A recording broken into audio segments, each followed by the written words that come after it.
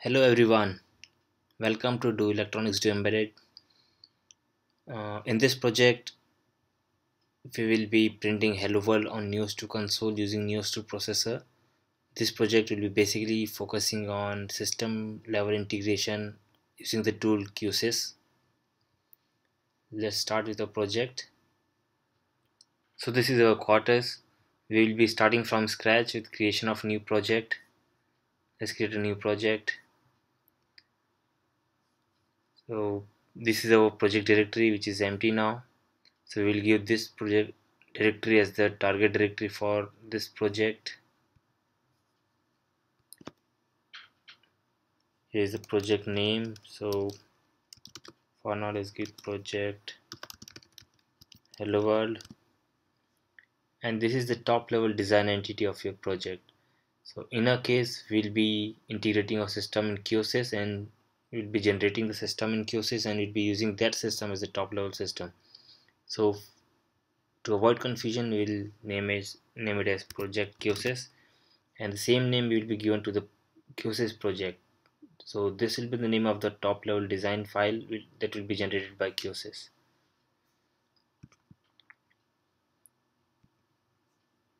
Let's select our target FPGA.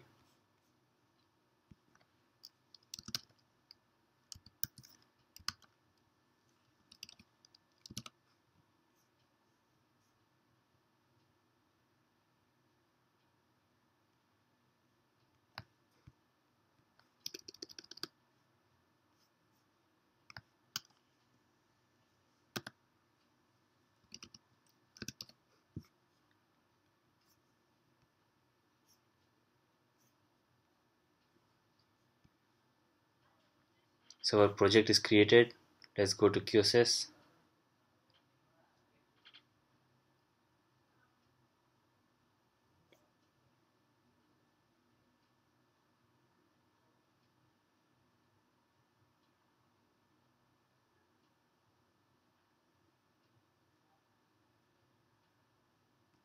This is our QSys. So in our QSys system, the very first component we'll be importing is the NIOS II processor.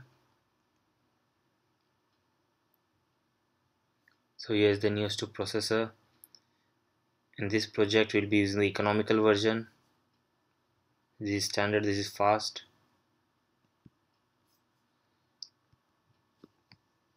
And apart from NIOS II processor, we'll be using some on-chip memory. So current size is defined as 4 KB, which is good for now. And we'll use JTAG UART port.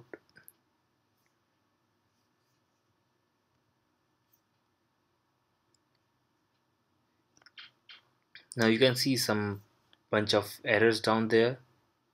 So those are because we haven't established the connection yet and also didn't configure the NIOS II processor. Let's first establish the connection. So this is our clock.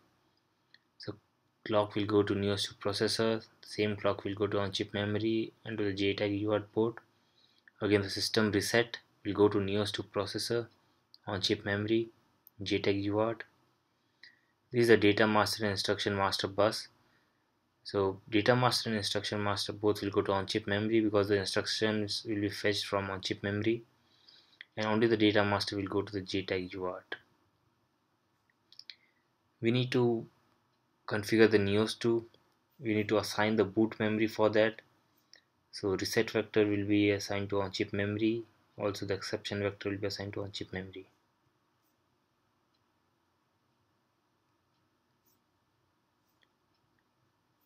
Now you can see there are conflicts in the base address. They have the common base address which is not allowed by QSys.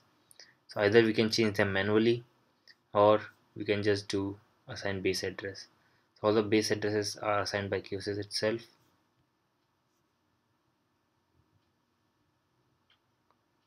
So this is a QSys system.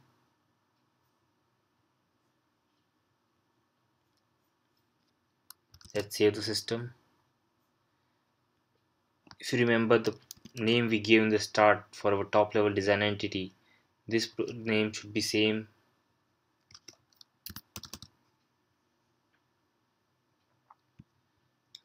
System is saved. Let's generate the system.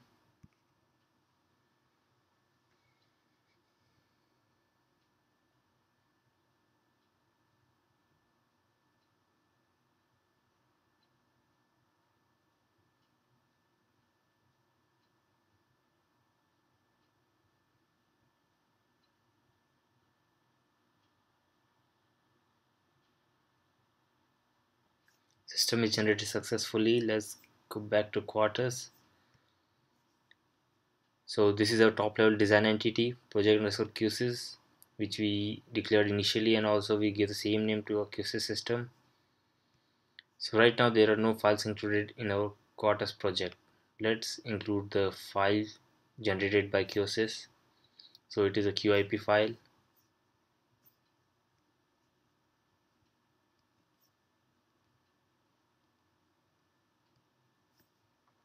Add it to system.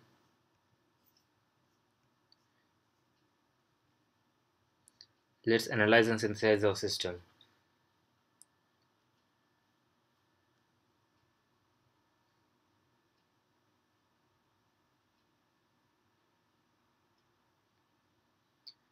Analysis and synthesis is necessary to find out what all pins are to be assigned and what all pins are unassigned, and basically this will help you for the assignment editor.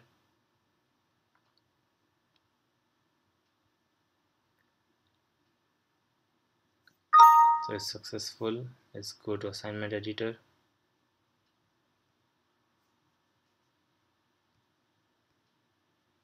This is our QC system. We need to find the unassigned pins unassigned list. So this is the pin which is present in our system and it is not assigned. So it says you it is unassigned. Let's include this pin and assign it. As we are working on DE1 board,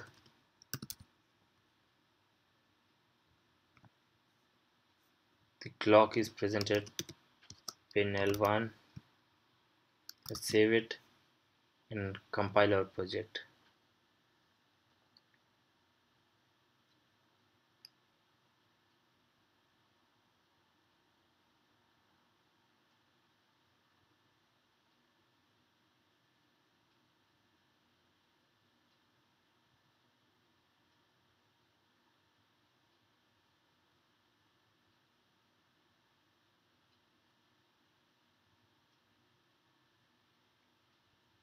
By the time project is compiling, we can start with NIOS II.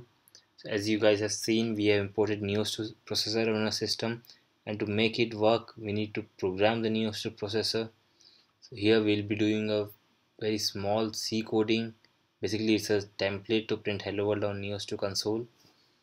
So we'll go to tools, NIOS II software build tools for Eclipse.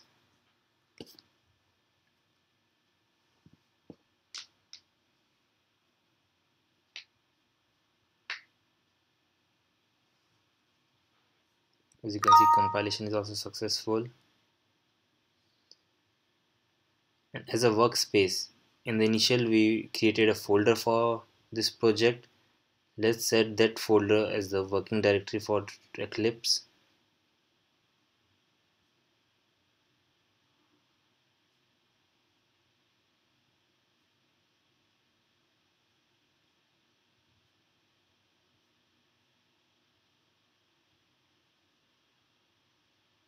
This was that folder.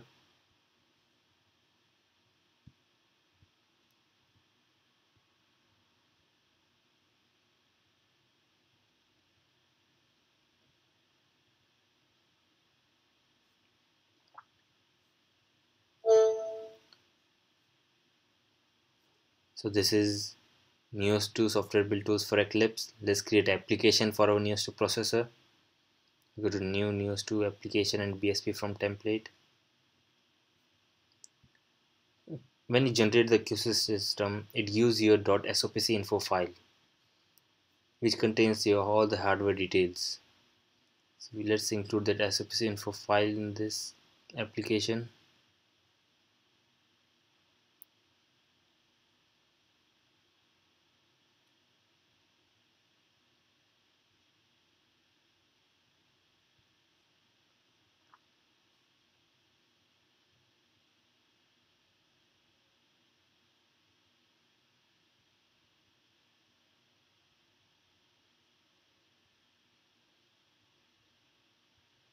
As we have only one processor in our system, you can see there is only one name in the drop down list, which is same as the name of the processor present in our QSys, which is this one.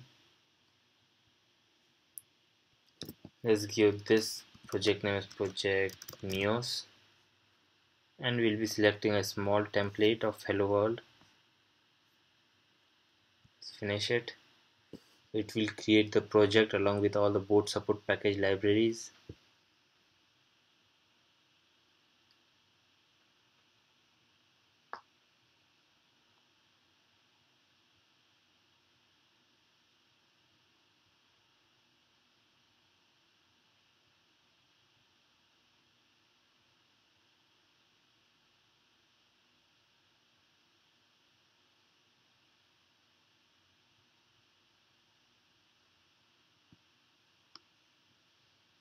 Okay, so the project is created.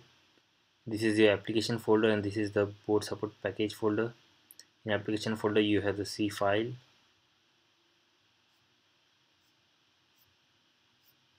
which has a small C code to print hello world, hello from NIOS 2. Let's make it hello world. Let's build the project.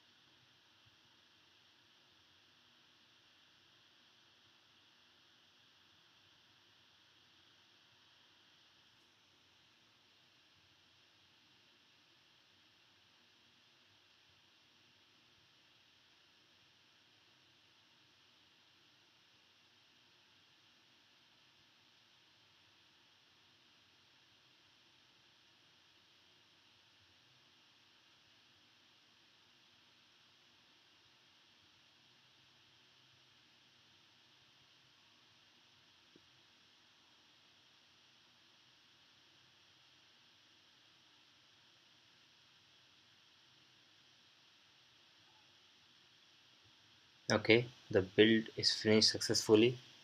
Let's connect our board to a PC.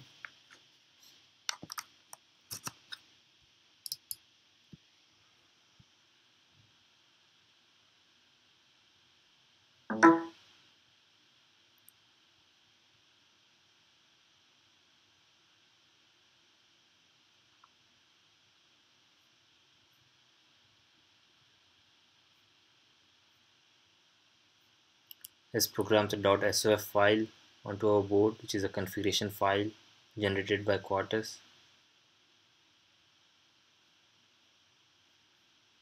This is the output files folder.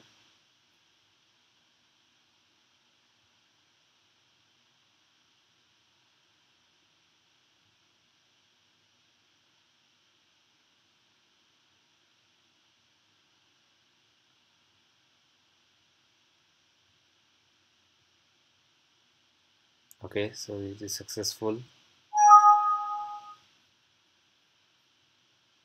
Let's save the .cdf file. The configuration file is already built into the FPGA. Now we need to run our application. We can make application run as NIOS 2 hardware.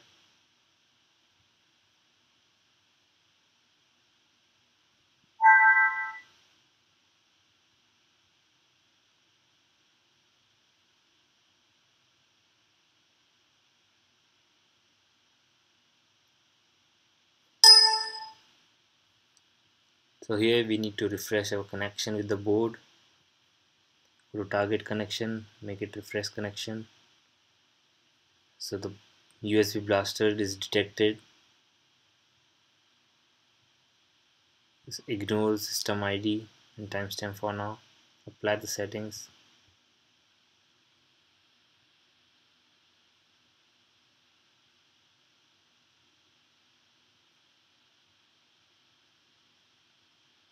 And you can see hello world here.